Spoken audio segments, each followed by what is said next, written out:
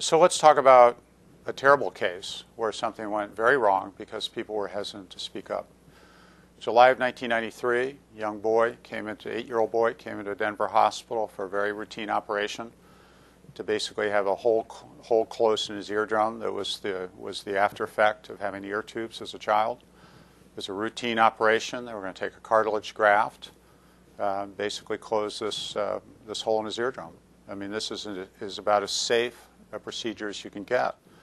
It's a simple case, 2 very experienced nurses, a very experienced anesthesiologist, but problematic because it was very intimidating, hard to work with. The nurses were essentially scared of him. Brand new surgeon who'd been there 3 or 4 months, had never worked with this anesthesiologist. And in the course of this case, a series of things started to go wrong. There were some issues around the breathing tube or the airway. There was a defective airway heater that basically started to overheat the child. And the team in the room, over the course of about an hour and a half, they kept identifying and addressing basic things that were going wrong. But they never got to any resolution about fixing them or actually saying, this is a problem, we need to stop, we need to fix this.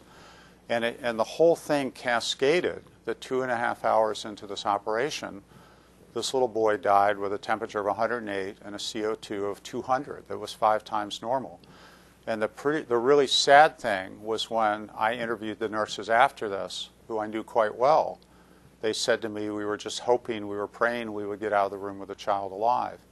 Now you think about an environment where it doesn't even feel safe enough to pick up the phone, go in the substerile room in the operating room where the instruments are, and pick up the phone and say, could you have somebody come in this room because we're concerned something's wrong.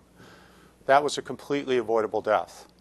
And in fact, there are some very simple things we can put in a culture of safety to say anybody, anytime they have a concern, they need to speak up. That'll be treated with respect. It'll be validated. We'll respond in the appropriate way.